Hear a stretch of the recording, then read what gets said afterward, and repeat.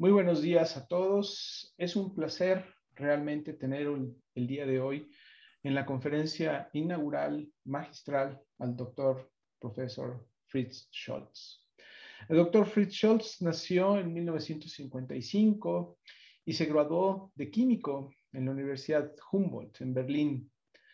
En esa universidad, después, más adelante, obtuvo su grado de profesor.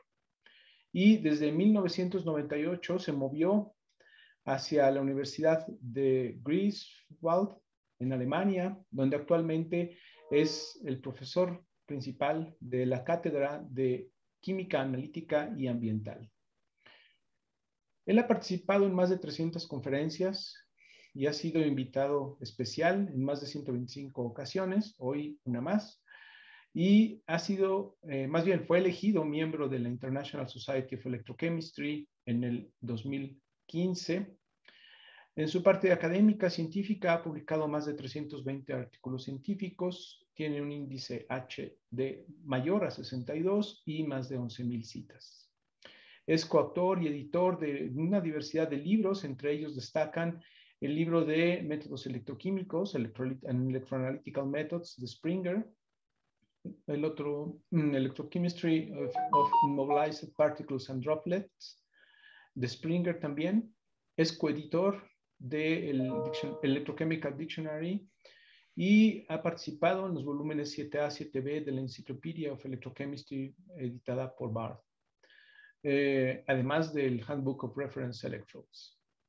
Además, él fundó dos journals, el Solid State Electrochemistry y el Chemtext, que es una revista dedicada fundamentalmente a difundir y generar con propósitos educativos material para generar reflexiones entre los profesores y de esa manera generar un ambiente didáctico adecuado y que no está cubierto muchas veces por los libros de texto. Entre muchos de sus notables resultados destacan las técnicas que ha desarrollado en su laboratorio para generar la voltametría y análisis electroquímico de partículas inmovilizadas. Además, se ha dedicado al estudio de micropartículas sólidas y de materiales mediante estas técnicas que realmente requieren una manipulación muy cuidadosa. Además, como si esto no fuera poco, todavía le da tiempo de dedicarse a labores de editorial.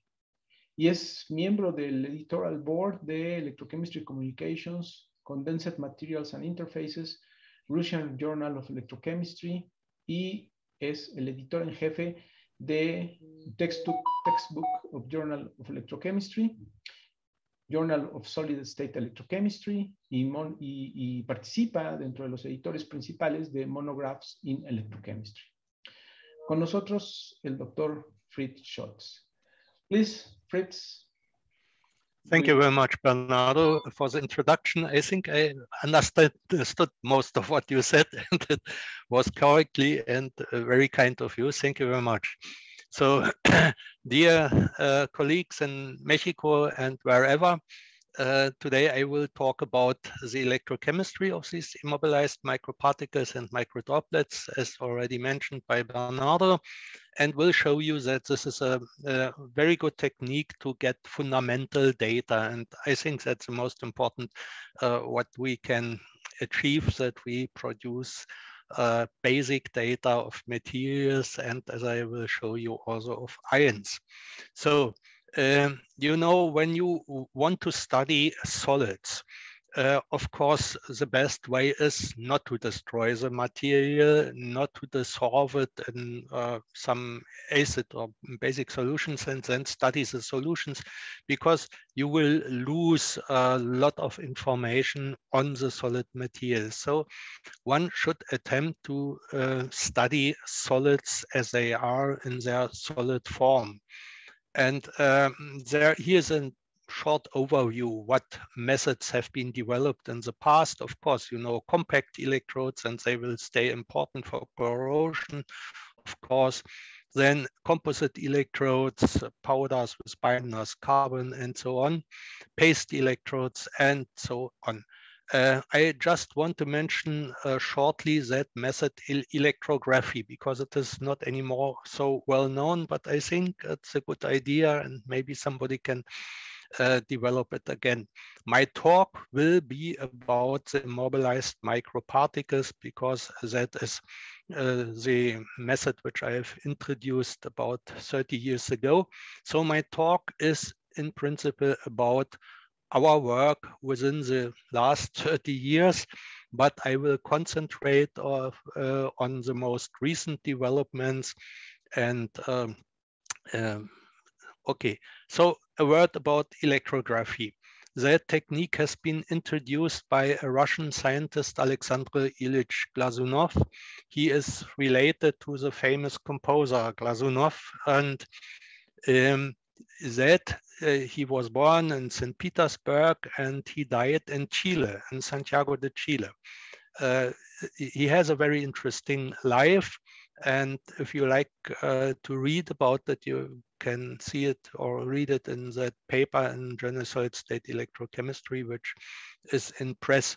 It is in principle a method to get electrochemically an imprint of the surface of metals or minerals also.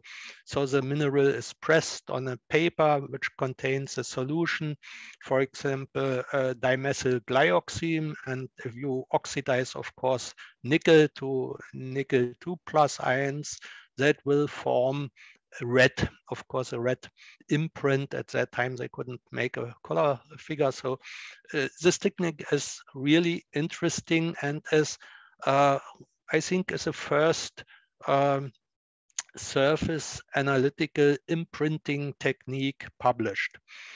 But as I told you, I will concentrate, of course, on what we have done and speak about the voltammetry of immobilized microparticles. In our first papers, we used the term abrasive stripping voltammetry, because I will show you that the metals which we deposited abrasively on an electrode were stripped by electrochemical measurements. So that was a purely analytical expression, but later we could show that you can do much more with the microparticles. You can convert one microparticle in another compound and so on. It has been introduced in 1989. It consists of a really very simple mechanically immobilization of particles on the surface of a suitable electrode. That immobilization is done, as you see here. You have a glass plate or a tail and you put the powder on it, and then you press and then you can make the electrochemical measurements in a very usual common 3 electrode cell, so that the solution touches the surface of that electrode. And after the measurement, you have to clean it, of course. You can do it on paper, and you can use a lot of different electrodes. We almost exclusively used paraffin impregnated graphite electrodes. So spectrographic graphite rods were impregnated under vacuum with melted paraffin, and then the electrodes were removed and dried and so on, and you can use them. Other people used other electrodes, Bond and others, for example, the pyrolytic graphite electrodes, which are very expensive. I mean, the highly oriented pyrolytic graphite electrodes. In my opinion, it's not necessary. You can use glassy carbon. It's not very good because you scratch the surface and you can not easily remove the particles. But a very nice technique is to use pencil leads. I think Scholtz was the first who used pencil leads. And now especially the group of Antonio Domenic Carbo in Valencia is using these electrodes, and I will introduce him and his work later. When you have particles immobilized on the electrode surface, you form a 3-phase junction line. And depending on the properties of that particle, The electrode reaction may start only at that three-phase junction line, or it may start on the entire surface when you have an electrically conducting particle. Of course, you apply a potential and the entire surface can react, but that depends really on the properties of the electroactive solid compound. Whether it starts at that three-phase junction, and it depends on the ionic conductivity and electronic conductivity, where the reaction or how the reaction proceeds. For example, when you have these battery materials which have ionic conduction and electronic conductivity, then the reaction will form such reaction front and goes through the entire particle. And that was one of the intriguing questions we had. How is really such reaction proceeding? Where does it start? How does it proceed through the particles and so on? I will give you some examples. First, something about metals and alloys. That allows easy qualitative identification of constituents, but also quantitative analysis and even corrosion data. The first procedure or the first example of such analysis was the analysis of lead antimony alloys, published in '89. That was a PhD student, Lutz Nitschke, and that was my former boss when I was still working in Berlin. And you see here, when you abrasively mechanically transfer traces of such alloys to the surface of the electrode, you can anodically dissolve them. That was the reason that we called it stripping voltammetry. And you see immediately when you would use a compact piece of these alloys, maybe you would just see a shoulder for the oxidation of lead, and antimony would be almost not visible because the currents are exceedingly high with compact electrodes.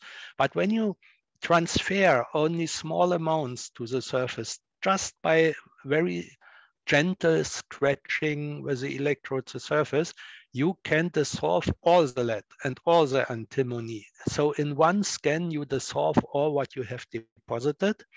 And of course, you never know how much you have transferred. So it needs a special calibration. And here you see the calibration graphs, percent lead, percent antimony. And we simply made the calibration taking both peak currents or also the integrals, the areas underneath the peaks as 100%, and then you get a certain percentage in your experiment, and you have to use a calibration curve. These curves are never linear. They cannot be linear for reasons which we have published and shown, but the talk is too small to explain you, but it's in principle no problem. We have studied a lot of alloys, and we could even detect certain phases in dental amalgams and so on. So for all these alloys, it was shown that this approach is useful. Then, of course, we thought, okay, let's take minerals or inorganic compounds, not only metals. And you get a lot of information about the electrochemical properties, oxidation reduction potentials, reversibility, elemental composition also in a quantitative way. And I will show you this example that is a mineral, lead antimony sulfide. You can reduce it. And upon reduction, you get these metals on the surface of the electrode surface. And the sulfide ions are, of course, protonated and go to the solution.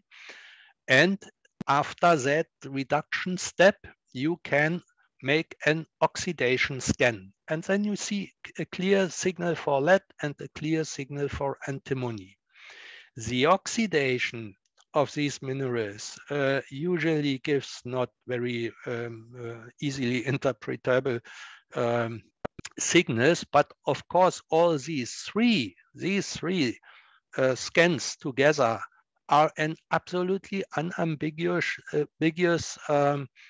feature of a mineral. So you can identify most tiny particles, amounts of a mineral going down to 10 to minus 9, 10 to minus 10 gram or 10 to minus 12 mole. And you can easily say after you have recorded these voltammograms what it is. That was a collaboration with somebody, with Dr. Damerschun from the Museum of Natural Science in Berlin. You see him here at the time when we made these experiments. Then you see here such, I called it here, analogous to anodic stripping voltammetry. First reduction, then oxidation. These voltammograms of thallium tin sulfides of different stoichiometries. You see for each stoichiometry, you have a very distinct fingerprint of these mineral phases. And you can quantitative analyze that using chronocoulometry. So now we come to a real quantitative aspect. You see here the theoretical ratio thallium to tin and what we experimentally have determined. And you should know that, of course, all these data have been taken from most tiny amounts, much less than micrograms. I think in the range of maybe 10 to minus 7, 10 to minus 8 grams. Such stoichiometry determinations are easy when you have large amounts of that substance, dissolve it and you use whatever you want. But to make such analysis with a single particle of such mineral is something else, and that can be achieved. And you see most of the work has been done by Birgit and by Zhang, postdoc from Heidelberg at the time. Here you see such chronocoulometric curves and how we could also determine quantitatively the stoichiometry of different thallium sulfides. And the way to do it is first to record the oxidation, the reduction charge, and then the oxidation charge. And whatever stoichiometry you have, you will get different ratios for these charges recorded with chronocoulometry. And you see here the experimental data, here the theoretical data. One of the highlights of that technique for solid state investigations are studies of solid solutions, of mixed crystals, because solid solutions, of course, follow the thermodynamics of solutions. And when you have, for example, two solid compounds, A and B, each will give you, let us say, a reduction potential here and the other a reduction potential here. Could be also oxidation potentials. But when A and B form a solid solution, of course, following from thermodynamics of mixed phases, you expect one signal, and that signal should shift from the position of A to B. Not linearly because of the mixing entropy, but that deviation due to mixing entropy is rather small. In an ideal case, it's only 17.7 millivolt at 50-50 composition. Here you see an example. That is the reduction signal of copper sulfide, here of copper selenide, and here of a mixed phase of a solid solution of these two copper compounds.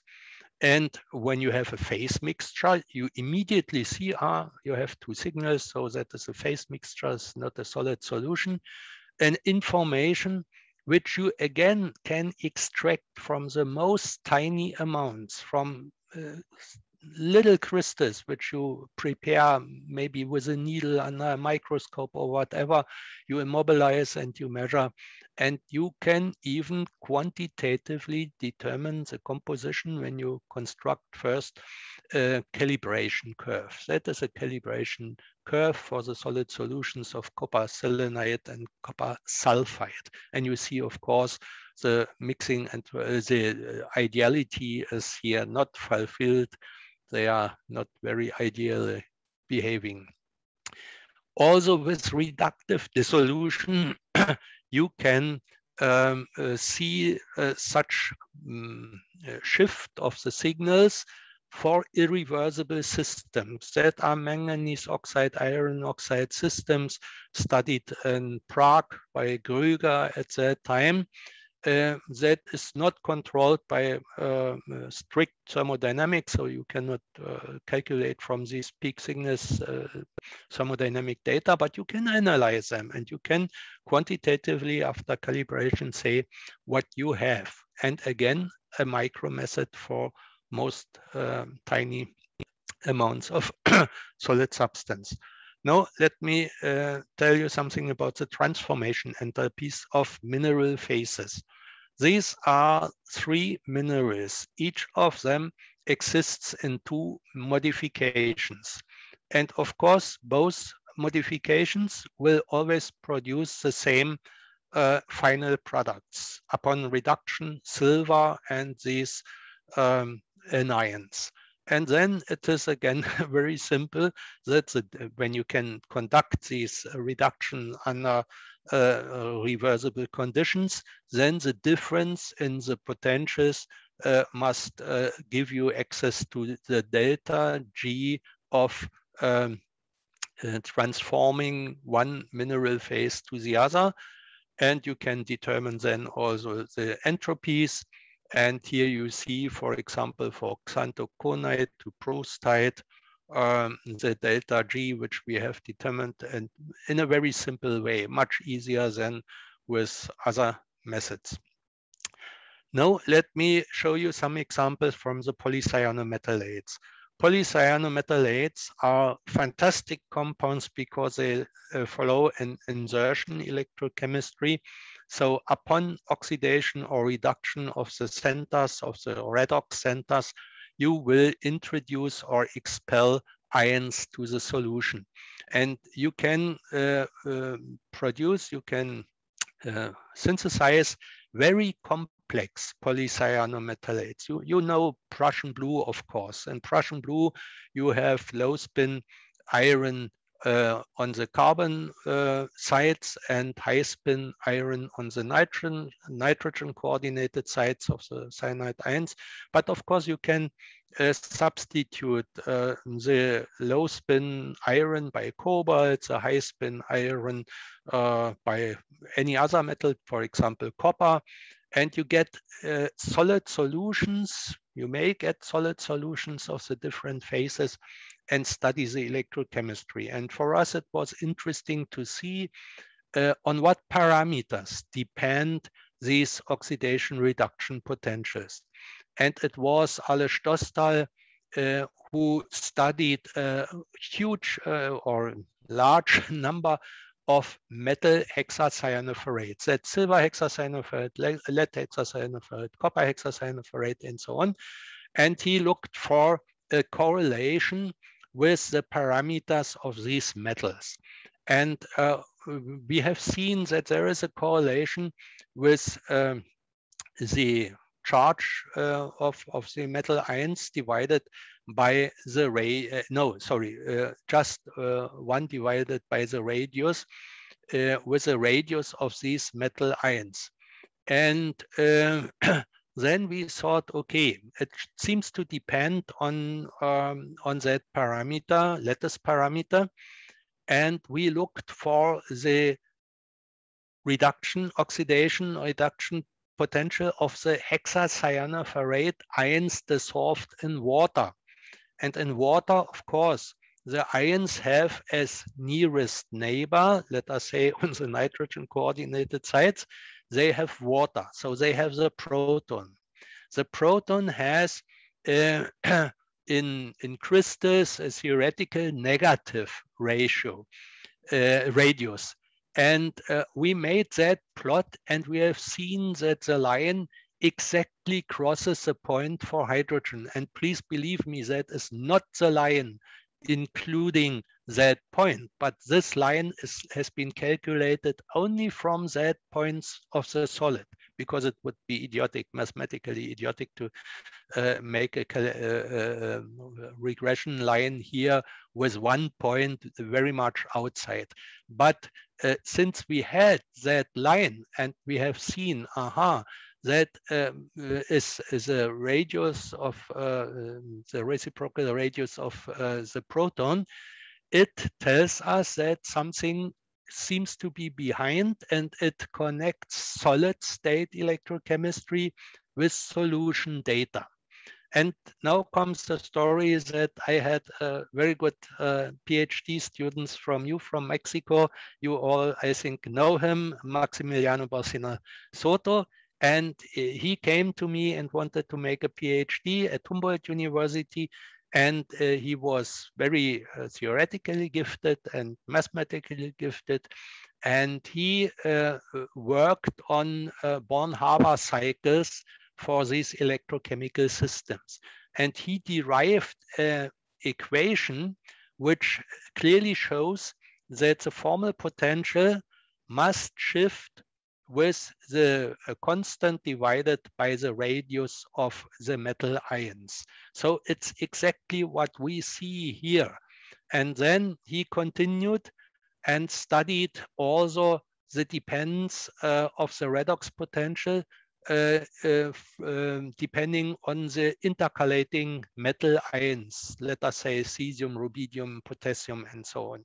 And again, by Born-Haber cycles, he has shown that this is a constant divided by the radius of the ion. So the ion potential, many people call it the ion potential, 1 divided by the radius of an ion.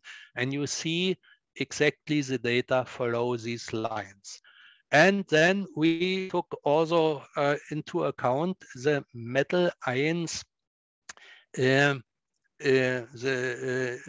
which are nitrogen coordinated. So we looked at manganese hexacyanoferrate, manganese hexacyanomanganate, and manganese hexacyanonchromate. And the same series for iron and for chromium. So here, manganese is always nitrogen coordinated, here always iron, and here always chromium. And what was the result? The result was, again, that this depends on the radii of these nitrogen coordinated ions, the distance between the two metal ions. And he could derive that also theoretically. Now let me speak about the thermodynamics of insertion electrochemical electrodes. That is really a team play. It's a team play between the exchange of ions and the exchange of electrons. And I cannot now follow the history of my approach, but I will tell you the following.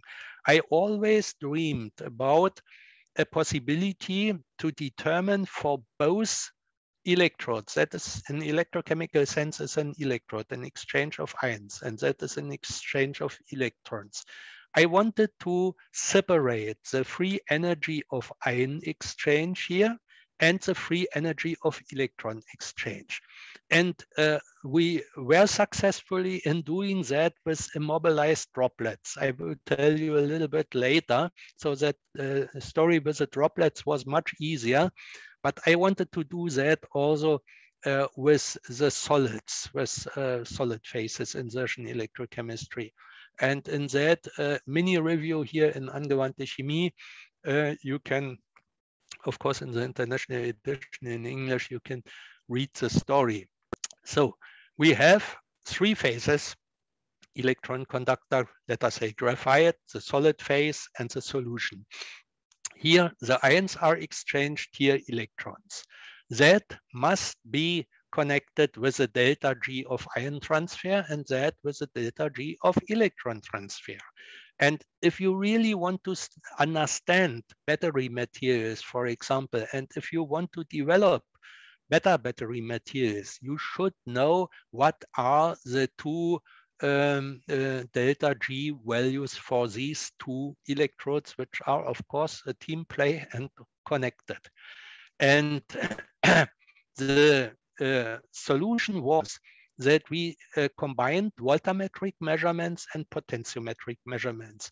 In potentiometry, the ions are only bond to the surface of the solid material and exchanged with the surface. Think of the glass electrode, for example, or any other ion-sensitive electrodes. But when you perform voltammetry, you really convert a certain layer of the phase. You have here that electron transfer and ion transfer. So if you are able to perform voltammetric measurements and potentiometric measurements reversibly, then you can separate these two contributions, because here you have only delta G ion transfer, here you have both delta Gs. So, and it was really a very lucky case that we found that a very certain tungsten bronze is able to provide potentiometric measurements reversibly and cyclic voltammetry. Of course, that is a pH sensor also. And it was Regina Cisternas from Chile who did these experiments and who could show for the first time that from the difference of the mid-peak potentials in voltammetry and the open circuit potentials in potentiometry, we get a value for the standard potential of electron transfer. And that idea was picked up by my very good friend Antonio Domenic Carbo from Valencia, who had luckily very special gold complexes. And these gold complexes, he immediately tried whether he can do similar experiments with these compounds. And really, potentiometry worked reversibly and cyclic voltammetry. And when you study the depends on the logarithm of the anion concentration, you get two absolutely parallel lines, and from the difference you can calculate these values. Here you see for two complexes, L1 is one complex, solid complex, L2 is another solid complex, and he studied that with chloride, perchlorate, nitrate, and hexafluorophosphate anions. There's that intercalation electrochemistry. And here are the values for delta G ion transfer. And you see when you use different anions, of course, the delta G for the ion transfer changes in a understandable way.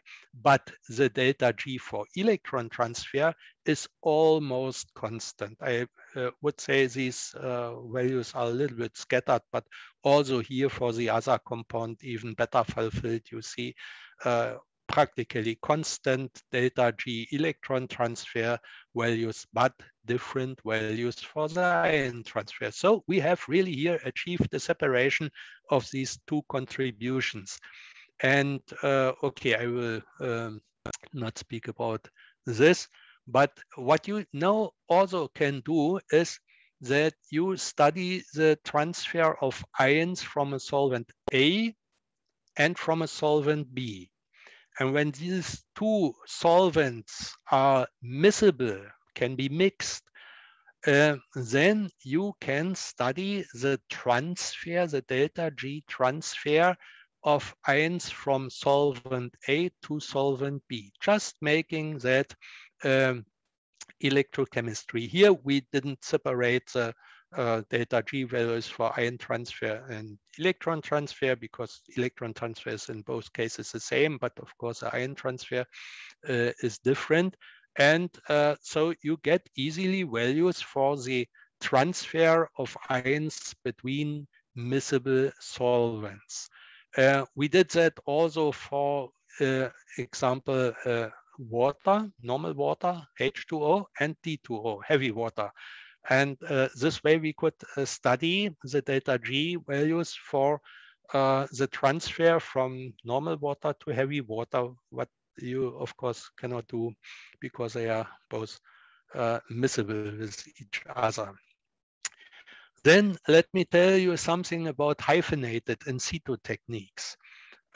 X-ray can be combined with our immobilized microparticles, light microscopy, in situ calorimetry, in situ atomic force microscopy.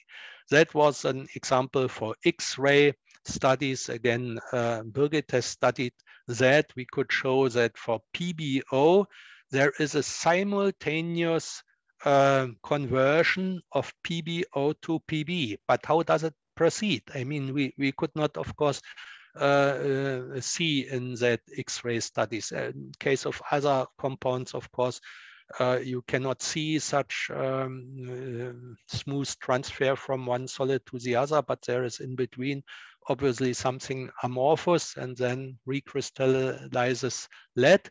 That was a beginning, and then also light microscopy was studied and developed by Uwe Schröder. He made the PhD with me, and later he got a call to Braunschweig, was professor in Braunschweig for 13 years, I think, and now he is back to Greifswald. He's my follower, so I'm of course very happy that he came back to our university. Here you see his combination of microscopy and electrochemistry, so conversion of a bright yellow to a red-brown compound, forth and back. And he used the spectroscopy, the diffuse reflection spectroscopy, and calculated the Kubelka-Munk function. And from these data, you can unambiguously say how the reaction proceeds. Where does it start? Does it start at the interface with a graphite electrode or with a solution? And so a lot of mechanistic insight with the technique. And then again, Maximiliano, Max developed thermistor electrodes. You see here very, very tiny graphite, that diameter here 1 millimeter, 2 millimeter high cylinders of graphite on the surface of which he immobilized microparticles. And then he was able, in a really very complex thermostat system, to measure the temperature changes upon electrochemical conversions. And you see it's in the millikelvin range here. And he combined that with cyclic voltammetry. So you see on the left side the currents, on the right side the delta T, the temperature changes. And he was able to calculate the electrochemical Peltier coefficients for, again, these copper hexacyanophorates. And he could determine the standard reaction entropies. He compared it with data from a thermostated cell, and the coincidence was rather good. So that was a very, very nice work, I think, combining calorimetry with electrochemistry. So again, it brings me back to the question, how does that proceeds on a microscopic scale? You have a phase one, let us say lead oxide, and here that is lead. But how does that reaction proceed? We could show that it can be a topotactic reaction, and we have shown that, or better to say, the PhD student Uli Hasse has shown, when you apply a very short pulse with our AFM, of course, a very short pulse to such crystals, you see that here a reaction front goes very quickly through such microcrystal. It's no surprise, because the crystallographic system of PBO and PB are the same. So it can be really a topotactic reaction, and you only have to consider an ingress of proton and then going out of water molecules, so that the lead can crystallize directly on the PBO. Then we it can go via dissolved species. For example, when you oxidize silver to silver iodide. Again, Uli Hasse did that by AFM. Here you see all the silver crystals and finally the silver iodide crystals. You see out of these, I think that there are 600 crystals also, only 20 big crystals have formed, and one could understand that only via dissolved state, supersaturation on the electrode surface. And of course, we have consolidated that idea with electrochemical measurements, but I cannot, here you see 2036 crystals have formed 27. With other electrochemical methods, we could really directly show that this goes via oversaturated solution. And then it can go via an amorphous phase, what we already expected in case of the one lead hydroxychloride. But this we could not study with the AFM because the crystals were too large. We used silver sulfide to silver. And you see, when you apply a reduction potential, then you go from here to there, to there, to there, to there, to there, here, here.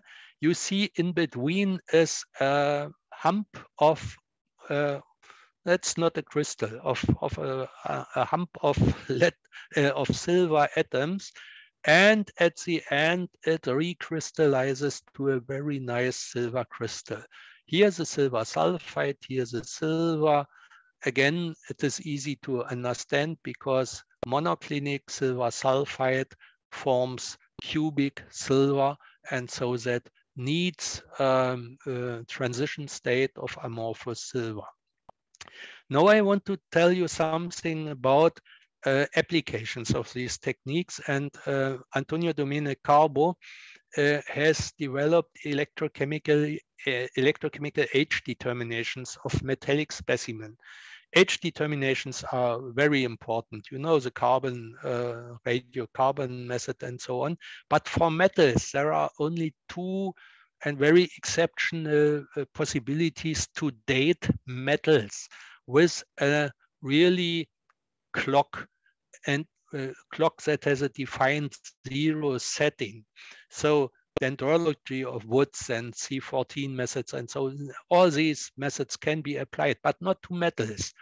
And so electrochemical dating was shown by Domenic Antonio for many or for a number of metals: lead, copper, bronze, gold, gildings, and so on, and even coinage mints, asphalts, and archaeological tars. I give only one example. When lead corrodes, it forms first PbO and then PbO2. So when you study old specimen, you will see a signal of PbO and PbO2 when you remove the corrosion products. And from the ratio of these forms, you can determine the age. And what was most surprising for us is that you can apply that for gold, because normally you will say gold is very inert, but of course it forms oxidized oxides, gold oxides on the surface. And no one can apply a trick. After reduction, you get then active gold sites. And these active gold sites depend on the age of the gold. And here you see such a calibration curve for, of course, known coins and other samples, which stretch almost to 3,000 years. And because gold is so inert, it is not surprising that it obviously does not much depend on the corrosion conditions. So it is not really depending on whether the gold was in the soil or was kept in a bag or wherever. And because under all conditions, it's a very slow process, and obviously not very much depending on the environmental conditions. It was very, very surprising for us. But I would suggest you should invite Antonio to Mexico, and he will explain that in best Spanish.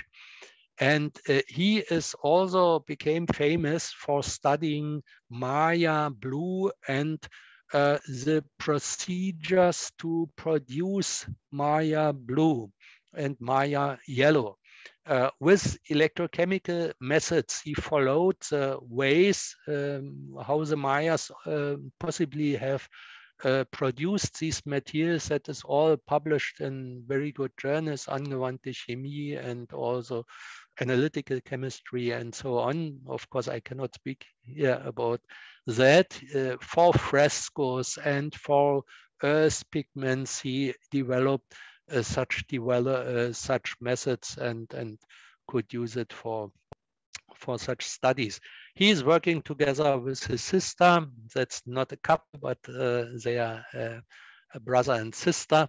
And they have published a book about electrochemical methods in archaeometry together with Virginia Costa. And he will produce a new monograph soon.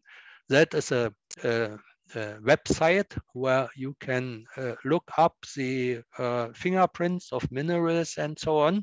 And now let me just use the last minutes to compare the insertion electrochemistry of particles with that of droplets.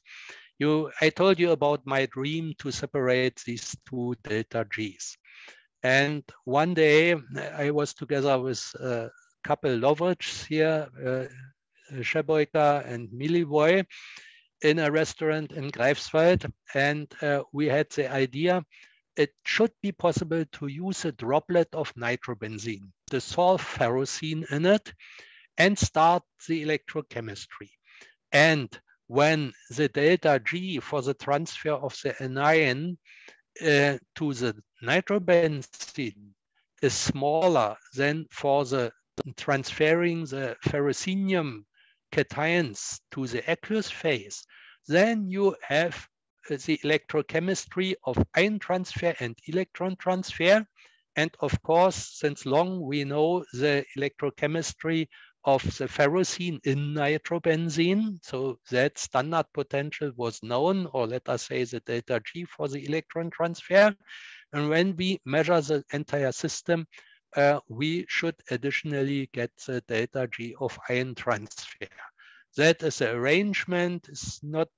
Was not very simple. Our first experiment failed because Szeboyka tried to immobilize nitrobenzene droplets on a glassy carbon electrode. And of course, when you apply a potential, then the droplet moves around and is not stable. So again, we had to rely on the paraffin impregnated graphite electrodes where the droplets stay very stable, and then you could make that electrochemistry. And this was expanded mainly by Robin Gulabowski, PhD student, who you see here all the papers where we studied different systems, different anions, and we could determine this ion transfer data with a simple 3-electrode system, not with these complicated 4-electrode systems as used in Prague and also by Giraud and so on. And share in this very important share has also Valentin Mercheski. Both are from Macedonia. Okay, here you see data. For all these data we have for the first time produced, of course, compared also with literature data and so on. Here you see the transfer of peptide ions between water and nitrobenzene, even chiral ions between water and the chiral liquid phase. All that is possible and produce very interesting data. So the determination of Gibbs energies of ion transfer between miscible solvents. So the same like before with the hexacyanophorates, you can also perform with the droplets, and again you can easily determine the delta G ion transfer from solution A to B even when they are miscible. So solvent A, it moved again. Solvent B, yesterday I moved it back to that place here. So think solvent B is here, and this is solvent A, and then you can easily determine that. Okay. I'm coming to the end of my talk, and I hope I could show you that thermodynamic studies really need to be cultivated. I have a very good relation to thermodynamics, not so good to kinetics, and so we cultivated these thermodynamic studies to provide new valuable information about electrochemical reactions. And finally, I want to thank you for your attention, and my special thanks to my former Mexican PhD students, Maximiliano, I already introduced to you. That's Gabriela Lopez de Lara Gonzalez and Victor Agmo Hernandez. He is now in Uppsala. We stay in very good contact, and I am grateful to you because you have invited me to the Mexican conference, and there I met these two students. Thank you very much, and I'm looking forward to hear your questions. Thank you, Fritz. Thank you for your great conference. We have several questions in the chat, and we have several questions. The first one is Ignacio Gonzalez. He wants to activate his microphone to ask to you directly. Yep. Please, Nacho. Very nice conference. Thank you very much, because it's a great example that only with the measurements of the potential is possible to achieve, to know many fundamental things as the thermodynamics. Thank you very much. It's very, very nice conference. Thank you, Nacho. But I would like to say one thing. In the quantitative way, it's very important to know how many particles are added to the carbon electrodes. How do you manage this? Because in my experience, it's very difficult to achieve the same quantity of the solid samples on the surface. You can't. You cannot. You cannot. But you know, we have developed several approaches to get still quantitative information. I will give you one example. When you have, for example, here these hexacyanometalates, and in these hexacyanometalates you have two different metal ions, let us say iron and copper. Both give a signal. And now you study solid solutions with different composition. You will observe that at a certain composition, the copper signal vanishes and only the iron signal, and so on. And you have to quantify now the signals. What we did, we used a standard at a mixture of another compound which is electroactive, and of course also showing insertion electrochemistry so that it is stable. So we mixed first the same amounts of these hexacyanopherates with the same amount of that standard. So that is an order standard, you can say. And then you relate the copper signal and the iron signal always to the signal of the other powder amount of substance, and then you have easy calibration. This is not a big problem. And another example is where you have to find such this one where you have to find a way to make calibration, quantitative calibration. For example, these potentials of the solid solution, they depend slightly, really within 10 millivolts or so, they depend on the amount which you immobilize. And as you said, one cannot control that amount, but we did the following. We integrated these signals, you know? So the integral is, of course, the charge of the solid solution which you have converted. And then we made plots of these potentials as a function of charge. And we get that for all these points, we get straight lines. And one possibility would to use an arbitrary charge for the calibration, or you just extrapolate to zero charge. And then you get these points which have almost or a very, very small scattering. If you would not take that effect into account, the scattering would be a little bit larger. So there are several ways to make it quantitatively. Okay. And thank you very in much. chronocoulometry, of course, Yes. it's natural. It's better, I mean, yeah. Okay, thank you very much, Fritz. Sorry. We're going to move to the following question because time is limited.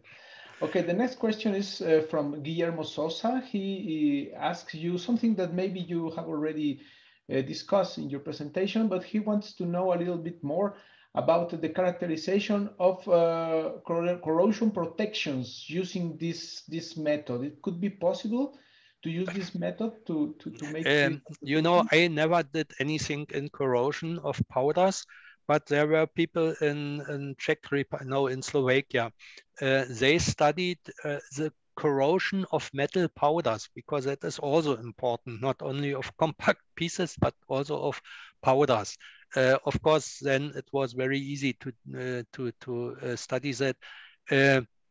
I think corrosion protection layers you cannot study on compact electrodes, because you would have to scratch it or whatever. You could study protection layers on particles. That, of course, if you have, for example, zinc powder and you want to make that zinc powder protected against corrosion and dissolution, you can apply different layers and then you immobilize these, and you should again make some calibration or with a standard, mix it with a standard, and then measure always the zinc signal in relation to something else. But for corrosion layers on compact pieces is not suitable. Thank you very much. The next question is from Jesus Rafael Gonzalez. He asks you the following. Dear Dr. Scholtz, in the case of dating by BIMP and EIS, it's necessary the homogeneous corrosion of the material surface? I mean, in the case of copper corrosion, the formation of corrosion products such as oxide, copper oxide or 2 or 1, what happened when the corrosion atmosphere leads to the formation of the chlorine copper? Yes, all that has been dealt with. So I would like to refer to these papers on copper and bronze. And again, of course, it is the methodology is that you try to get a representative sample of the corrosion layer, where you have, for example, the 2 oxides. Or in case of copper, the copper carbonates and chlorides and carbonate chlorides, you know, there are very different phases. That all has to be taken into account. But by gently scratching the surface, you can really get a representative sample. I mean that copper dating has been applied by Antonio for a helmet, a copper helmet, you know, a historic old copper helmet. And that was compared with the historic data. And so all that is published, and you can see that you can make the dating, but the dating, of course, always needs calibration. And the dating of lead and copper and bronze, of course, depends on the environmental conditions. So you cannot compare or measure or date a sample from Peru with a sample from Spain or from Russia or so, because the corrosion conditions were very different. But when you have a series of samples which have undergone the same corrosion, under the same environmental conditions, then it is possible. Only gold is really a fantastic case where the conditions are much, much less, almost not important. You know, Antonio has applied that method to gold samples from South Africa and gold samples from Spain, and they all followed the same line, and they were in agreement with the historical data. That is, of course, the key question. If that would not be, then you have to prove that it's correct, but you are determining. Thank you. Regarding this point, I have a personal question.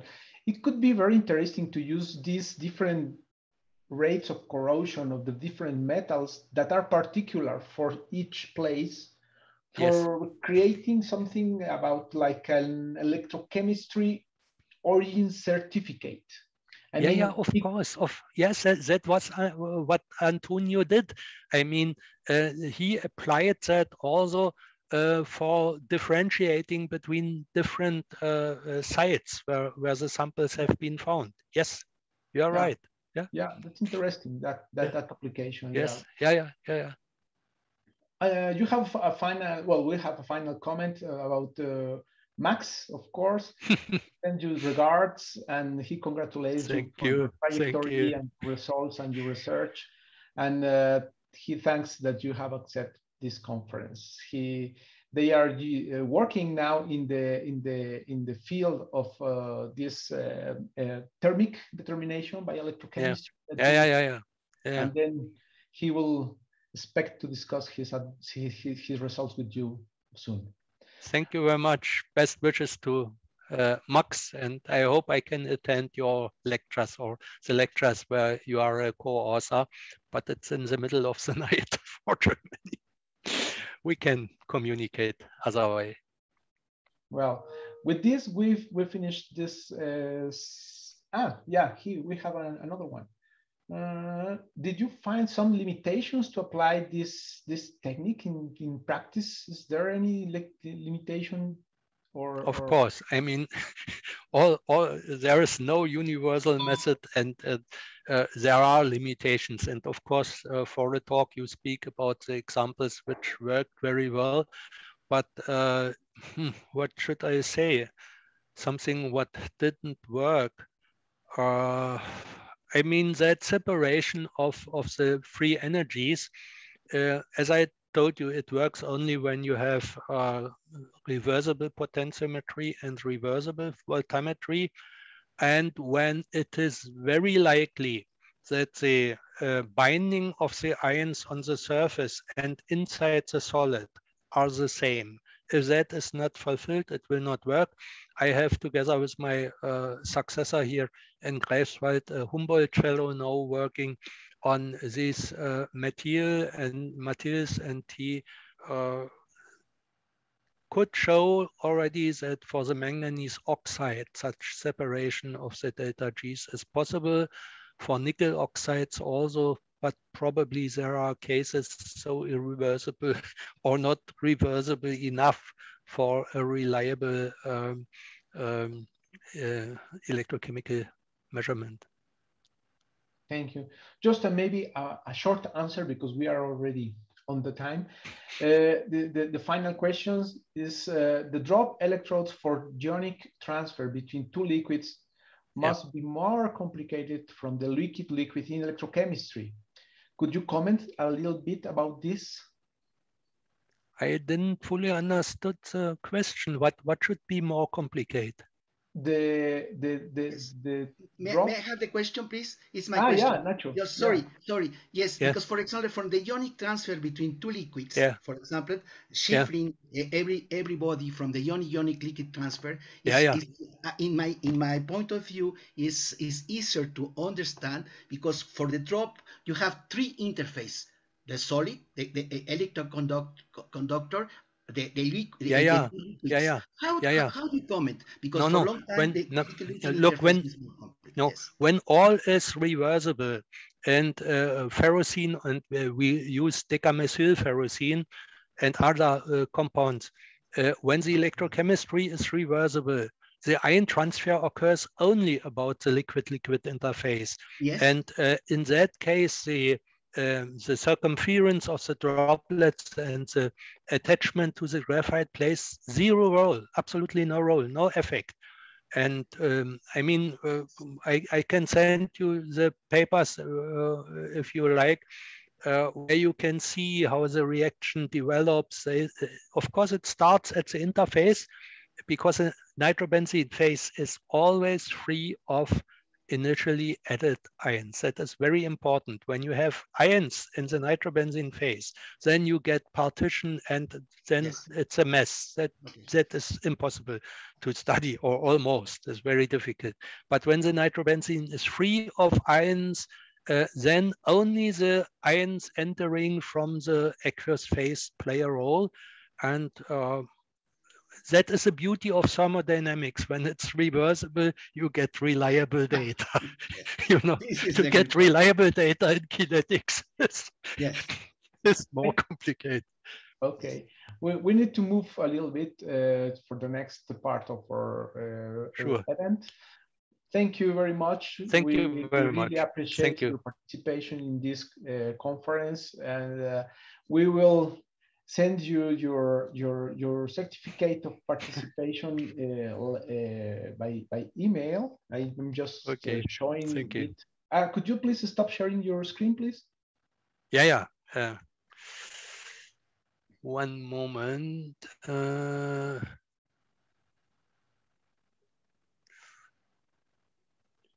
I don't know how to do it. Stop. Okay, now it's time. Thank you. Well, this is the certificate of participation. We will send you it by email. And thank you very much for this great conference in our conference. Thank you very much. Thank you.